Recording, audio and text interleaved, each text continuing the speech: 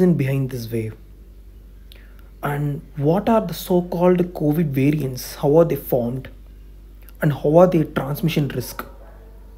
And aren't these vaccines enough to control this pandemic? Let's see in detail about that in an animated fashion. As we know, coronavirus is a single-stranded positive sense RNA virus with multiple proteins on its surface, mainly the S proteins. S proteins are nothing but the keys of the coronavirus which unlock the lock, which is the ACE2 receptor present in human epithelial cells. So this S protein region is the focus of interest for the vaccines as well as the virus to undergo mutations. So this is how the coronavirus enters our respiratory epithelial cells by unlocking this ACE2 receptor with its key, the S protein. And after entering, the RNA positive sense sheds off, it produces multiple proteins and multiple viral progenies are formed. So now, why does this COVID mutates? See, these are RNA viruses. They are highly prone for mutation because they don't have any mechanisms of repair. And they can produce lots of mutated progenies within a short span of time. Yeah, so let's explain this with an example. See this pic. Who is this? Can you differentiate the differences? It's our captain, MS Dhoni. Let's discuss this pic with a mutated COVID virus. So if you see, what is the change? It's just a minor change, just his hair cell is changed. Same thing, some minor mutations can happen with COVID virus. Okay, next is, how much time did you take for identifying both our MSD? Just minimal time, just you saw the pic and you identified it. Same thing, our immune system also takes very less time to detect these kind of mutants. It starts producing antibodies and kills these viruses. So before this identification by the immune system, the virus starts attacking more and more cells as it could and creates an epidemic. This is called antigenic drift, which is more famous among influenza viruses. Okay, responsible for epidemics. Now try identifying who is this. Same our captain, edited in Face app. But now it's a major change. And your time to identify him also took late. Same thing with COVID. If some major change happens in its appearance, its structure, it's very difficult to identify by our immune system or even vaccine immunities. This is creating a risk for pandemic. This is antigen shift, a deadly mechanism. So now let's see how does this naughty coronavirus develops multiple mutations and poses a risk.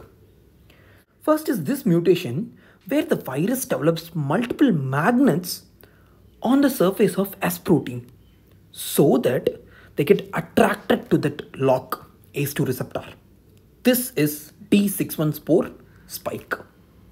Then this lazy virus got super lazy by acquiring more and more magnets on the surface of S protein, creating the G614 spike.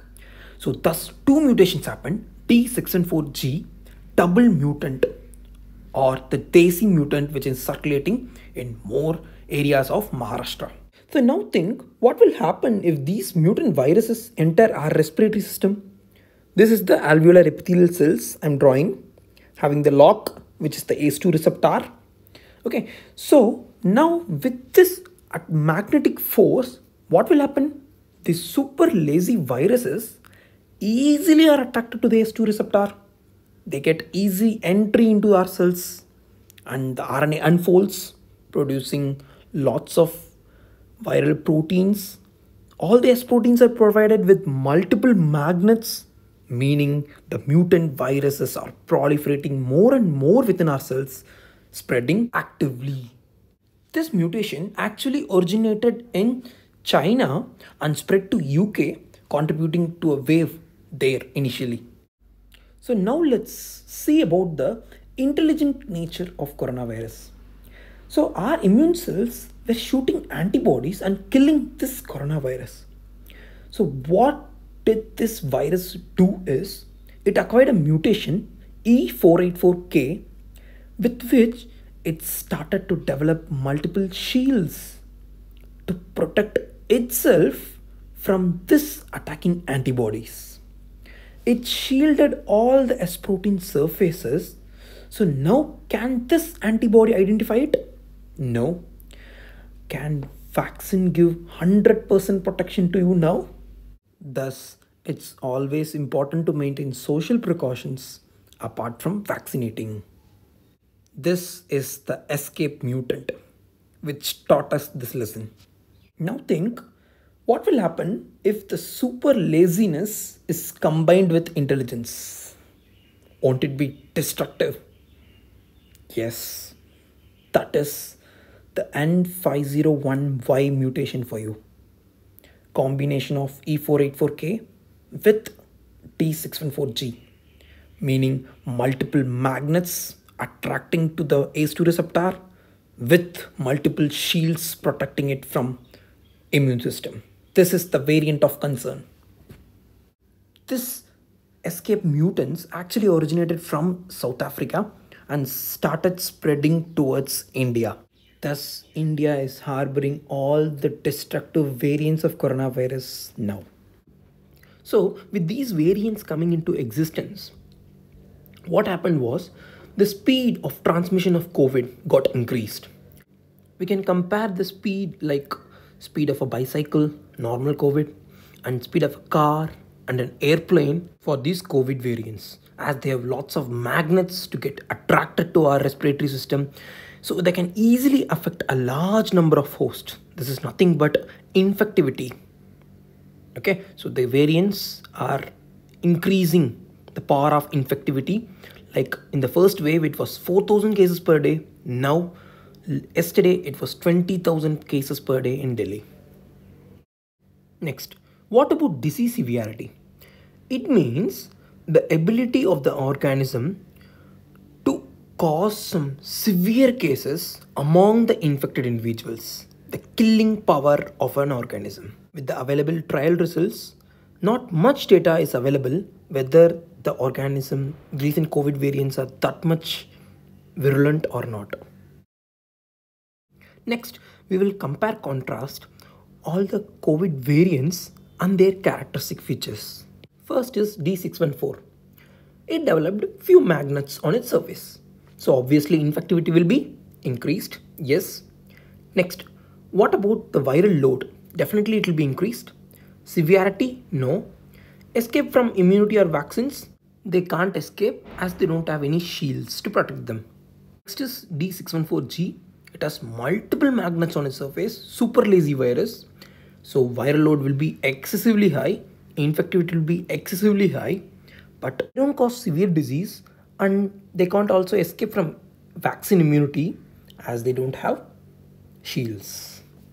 This is the clever escape mutant, which also has increased infectivity but doesn't cause much severe disease. Main drawback is it can escape from vaccine immunity. So that's efficacy of vaccines is decreased with these variants. And also the same applicable to the next variant of concern, N5015Y. It also has elevated infectivity and also with decreased vaccine efficacy. So these are the variants of concern for us. With respect to clinical features, these super lazy viruses like double escape mutants have increased affinity to ACE2 receptors in the nasal mucosa. So they have anosmia as a common feature. And these escape mutants escapes from the immune attack and as well as vaccines. So this increases the risk of reinfection. Next, some common features with respect to all these variants. First is age group affected. Now the age pattern is slowly shifting more towards young people. And first it was thought that it will occur only in the winter seasons, but the weather predominance is not seen now. And also more of air transmission is seen than surface transmissions. Now less emphasis has been done on surface transmissions and more of thrombotic complications are seen. Next, what are the days important to be remembered after COVID infection so that you or your relative can be advised to take timely actions? First is before the symptom starts, 1 day, and after the symptom starts, 3 days are the period of transmissibility during which the virus is transmitted highly effectively. Next is day 7. This second week is very important as it has increased risk for ARDS at this point of time. So in this day 7 to day 10, there is a role of steroids, plasma therapy, remdesivir, antivirals, tocilizumab, all these things to suppress the cytokine storm. Next, what they have found out recently is if a person has loss of smell, they are nothing but RT-PCR positive. Next is after day 9, the virus stops replicating. So this is the reason why patients are kept in hospitals at least for 10 days before they are getting discharged, even they become symptomatically better. And this is the reason for home isolation at least for 10 days. Okay. Next is day 90. After day 90, if RT-PCR is still positive, then that means it is reinfection. Then is a simple bedside test useful for ambulatory COVID patients. They're asked to walk for 6 minutes and their saturation is monitored. If it falls by 5% before and after, then it indicates COVID pneumonia. This test should be done between day 3 and day 6 of the illness. Yeah, that's it. So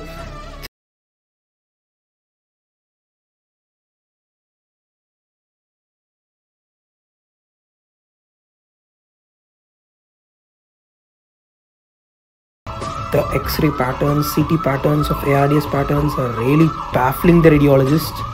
ICU